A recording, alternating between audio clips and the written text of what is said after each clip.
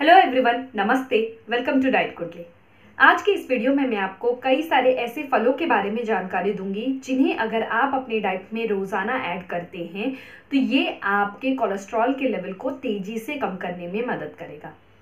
जब भी cholesterol level बढ़ा होता है तो हम हमेशा कहते हैं कि हमें ऐसी चीज़ों को ऐड करना चाहिए जिसमें हमें ज़्यादा मात्रा में फाइबर मिले, और फलों और सब्जियों के अंदर भरपूर मात्रा में फाइबर होता है। सो अभी हम बात करेंगे फलों के बारे में। मैं अभी जो आपको आगे फलों के बारे में जानकारी दूंगी, इनमें से मैं कुछ ऐसे फलों को सिलेक्ट की हूँ जिनके अंदर फाइबर का कंटेंट ज़्यादा है, और साथ ही साथ कुछ ऐसे फल हैं जिनके अंदर विटामिन सी बहुत ज़्यादा मात्रा में होती है। विटामिन सी जो होता है ये बेसिकली कोलेस्ट्रॉल के ऑक्सीडेशन प्रोसेस को कम करने में मदद करता है, जिससे कि हम कई सारे बीमारियों से बच सकते हैं। और साथ ही साथ विटामिन सी ज़्यादा अगर हम हमारी डाइट में लेते हैं तो ये हमारी रोग प्रतिरोधक क्षमता को भी बढ़ाता है। तो चलिए अब हम ये देखते हैं कि वो कौन कौन से फल हैं। हमारी लिस्ट का जो सबसे पहला फल है वो है आंवला। आंवले के अंदर एक तो भरपूर मात्रा में विटामिन सी मिलता है जो कि हमारी रोग प्रतिरोधक क्षमता को बढ़ाता है और कोलेस्ट्रॉल के लेवल को कम करने में मदद करता है। साथ ही साथ जो आंवला होता है इसके अंदर सॉल्युबल फाइबर भी बहुत ज़्यादा मात्रा में होता है, और सॉल्युबल फाइबर जो होता है ये हमारे कोलेस्ट्रॉल के लेवल को कम करने में मदद करता है। जब भी हम कुछ खाते हैं और खाने के माध्यम से जो भी हमें कोलेस्ट्रॉल मिलता है, सॉल्युबल फाइबर जो है उसे हमारी छोटी आंत में बाइंड करता है और हमारे शरीर से बाहर निकालने में मदद करता है। इस तरीके से खाने के माध्यम से लिया हुआ कोलेस्ट्रॉल हमारे ब्लड में जाने से बचता है और हमारा कोलेस्ट्रॉल जो है वो कंट्रोल में रहने में मदद होती है। 100 ग्राम के आंवले में हमें टोटल 7.75 ग्राम्स का टोटल डाइटरी फाइबर मिलता है। और मैं बात करूँ सॉल्युबल फाइबर की तो 100 ग्राम के आंवले में हमें करीब 1.53 ग्राम्स का सॉल्युबल फाइबर मिलता है। काफ़ी अच्छी मात्रा में सॉल्युबल फाइबर इसमें मिलता है। इसके बाद का जो नेक्स्ट फल है वो है करोंदा। करोंदा फ्रूट होता है, इसकी बेसिकली अचार बनती है, इसे कई सारी चटनियाँ बनाई जाती है, कई सारी सब्जियों में भी इसका प्रयोग किया जाता है। 100 ग्राम के करोंदे में करीब हमें 7.25 ग्राम्स का टोटल डाइटरी फाइबर मिलता है, और इसमें जो सॉल्युबल फाइबर है वो 1.38 ग्राम्स के आसपास होता है। करोंदा में भी काफ़ी अच्छी मात्रा में विटामिन सी पाया जाता है। जो तीसरा फल है वो है गुआवा, या फिर इसे अमरूद कहते हैं। अमरूद का सीजन आ गया है अभी, तो ज़्यादा से ज़्यादा आप अमरूद को अपने डाइट में ऐड करिए। अमरूद में फाइबर का कंटेंट काफ़ी अच्छा होता है, विटामिन सी भी इसमें काफ़ी ज़्यादा होता है, तो जिनको भी डायबिटीज़ की परेशानी है वो भी इसे ले सकते हैं। वज़न कम करना है तो आप भी इसे अपनी डाइट में ज़्यादा मात्रा में ऐड कर सकते हैं। गुआवा से या फिर अमरूद से वज़न भी तेज़ी से कम होने में मदद होती है।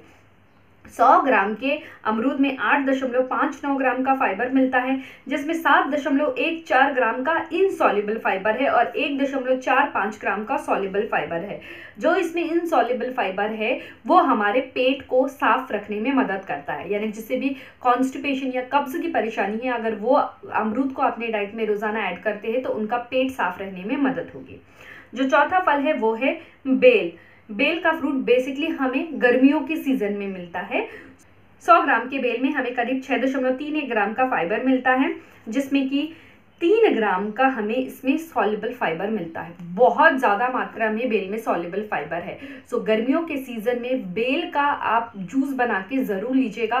बेल का जो पल्प रहता है उसके अंदर भरपूर मात्रा में फाइबर है, तो बेल को अगर आप ज़्यादा अपनी डाइट में ऐड करेंगे तो कोलेस्ट्रॉल को कम करने में मदद करेगा। लेकिन जब आप बेल का रस पिएँ तो उसमें शक्कर का प्रयोग बिल्कुल भी ना करें।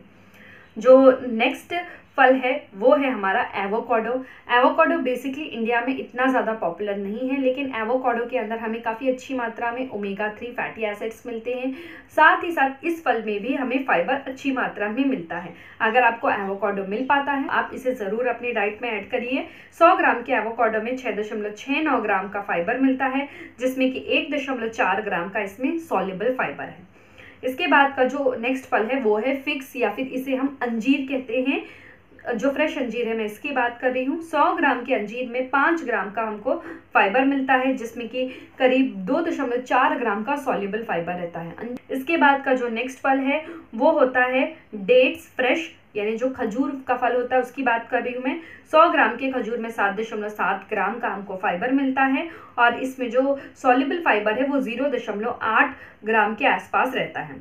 अब हम बात करते हैं जो ड्राई डेट्स होते हैं जिसे हम खारिक कहते हैं। 100 ग्राम के खारिक में 8.3 ग्राम का फाइबर मिलता है टोटल डाइटरी फाइबर, जिसमें कि 1.4 ग्राम का इसमें सॉल्युबल फाइबर रहता है। काफ़ी अच्छी मात्रा में इसमें भी सॉल्युबल फाइबर है।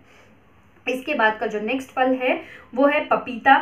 100 ग्राम के पपीता में 2.83 ग्राम का टोटल डाइटरी फाइबर मिलता है, जिसमें से जो सॉल्युबल फाइबर है वो 1.08 ग्राम का होता है। काफ़ी ज़्यादा अमाउंट में, यानी 50-50 अमाउंट में है इनसॉल्युबल और सॉल्युबल फाइबर। तो पपीता को भी डेफिनेटली अपनी डाइट में ऐड करिएगा। पपीता के अंदर काफ़ी अच्छी मात्रा में हमें विटामिन ए भी मिलता है बीटा कैरोटीन के फॉर्म में, जो कि हमारी आँखों के स्वास्थ्य के लिए बहुत ज़्यादा उपयोगी है, हमारे स्किन के लिए बहुत अच्छा है, हमारे टोटल ओवरऑल हेल्थ के लिए भी पपीता बहुत ज़्यादा फायदेमंद रहता है। इसके बाद का जो नेक्स्ट फल है वो है एप्पल। एप्पल तो माना जाता है कि कोलेस्ट्रॉल को कम करने में बहुत ज़्यादा फायदेमंद है, क्योंकि एप्पल के अंदर पेक्टिन नामक एक कंपाउंड पाया जाता है जो कि कोलेस्ट्रॉल के लेवल को कम करने में बहुत ज़्यादा मदद करता है। एप्पल अगर हम 100 ग्राम का लेते हैं तो इसमें हमें 2.59 ग्राम्स का टोटल फाइबर मिलता है, जिसमें कि 1.16 ग्राम का इसमें जो है वो सॉल्युबल फाइबर है। इसके बाद का जो नेक्स्ट फल है वो है स्ट्रॉबेरी।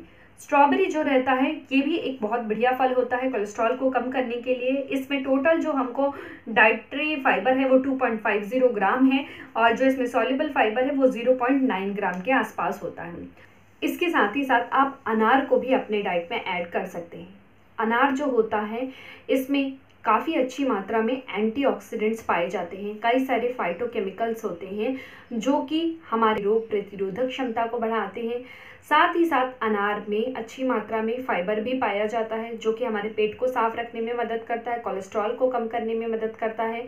और अनार को अगर हम ज़्यादा मात्रा में अपने डाइट में ऐड करते हैं तो अनार जो होता है ये हमारे ब्लड शुगर लेवल को कंट्रोल में रखने में मदद करता है। जिन्हें भी डायबिटीज़ की परेशानी होती है उनके शरीर में ब्लड शुगर का लेवल बढ़ा हुआ रहता है, तो उसे वो नॉर्मलाइज रखने में मदद करता है। और साथ में ही अगर कोलेस्ट्रॉल की लेवल बढ़ी हुई है तो कोलेस्ट्रॉल के लेवल को भी कंट्रोल में रखने में मदद करता है। तो अनार को भी आप अपने डाइट में ऐड कर सकते हैं। जिस सीज़न में आपको अनार मिलता है उस सीज़न में आप अनार को ज़्यादा मात्रा में अपने डाइट में ऐड करिए, लेकिन ध्यान इस बात का रखिएगा कि अनार को आपको उसके दाने सहित खाना है, यानी जो अंदर सीड होते हैं ना, बीज, उसके सहित खाना है। बीज को निकाल के सिर्फ अगर आप उसका जूस पीते हैं तो कोई मतलब नहीं है, सिर्फ आप रंगीन पानी पिएंगे, इसके सिवाय आपको कुछ नहीं मिलेगा। तो अगर आपको कोलेस्ट्रॉल को कंट्रोल करना है, वेट को कम करना है या डायबिटीज़ को कम करना है, तब आपको अनार के उसकी सीड या फिर बीज के सहित आपको उसको लेना होगा। साथ में आप अपने डाइट में ऑरेंज को ऐड कर सकते हैं, यानी संतरा, मौसम्बी को आप ले सकते हैं, पाइनएप्पल को ले सकते हैं। इनके अंदर आपको काफ़ी अच्छी मात्रा में विटामिन सी मिलता है, और विटामिन सी जो होता है वो कोलेस्ट्रॉल के ऑक्सीडेशन के प्रोसेस को कम करने में मदद करता है। आपने ये तो जान लिया है कि आपको कौन कौन से फल खाने हैं। अब मैं आपको बताती हूँ कि रोज़ाना आपको कितनी मात्रा में फलों का सेवन करना चाहिए। एक स्वस्थ व्यक्ति को रोज़ाना 3 से लेकर 4 सर्विंग तक के फलों को अपने डाइट में रोज़ ऐड करना चाहिए। अभी मैं आपको बताती हूँ कि एक सर्विंग कैसे दिखता है। यहाँ पर ये हाथ देख रहे हैं, इसको इस तरीके से करेंगे तो ये एक फिस्ट हो गया है। कप साइज निकालने के लिए मैं इसे ऐसे रखती हूँ तो यहाँ पर ये एक कप की तरह बन गया है शेप। तो रोज़ाना मुझे मेरे डाइट में ऐसे 3 से लेके 4 सर्विंग कप साइज के फलों को अपनी डाइट में रोज़ ऐड करना चाहिए। अगर मैं यहाँ पर ये वाला कप रखती हूँ तो ये वाला कप जो है ये एग्जैक्टली फिट हो गया है, यानी ऐसे 3 से लेके 4 कप के फलों को मुझे रोज़ाना अपने डाइट में ऐड करना चाहिए। इस तरीके से आप अपना भी फिस्ट नाप कर आप ये काफ़ी आसानी से पता कर पाएंगे कि आपको रोज़ाना कितनी मात्रा में फलों को, कितने कप फलों को अपनी डाइट में ऐड करने हैं। जो भी मैंने फल अभी आपसे डिस्कस किए हैं इनमें आपको काफ़ी अच्छी मात्रा में विटामिन सी और फाइबर मिलता है। सो कोलेस्ट्रॉल को कम करने के लिए बेसिकली हमें इनको अपने डाइट में ज़्यादा मात्रा में ऐड करना चाहिए।